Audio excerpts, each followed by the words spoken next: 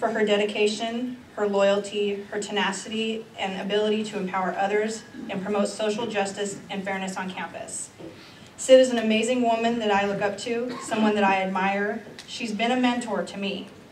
There have been times that I have come to Sid and she's giving me her undivided attention. Even though she has been extremely busy, she's let me know that she was there for me. So if you have someone like Sid in your corner, you should feel very blessed. I'm so privileged to be a part of honoring you, Sid. You deserve this so much and even more. I just want to thank you for everything you've done for me personally, for the Native American Staff Council, and for all the ethnic staff. So thank you, Sid.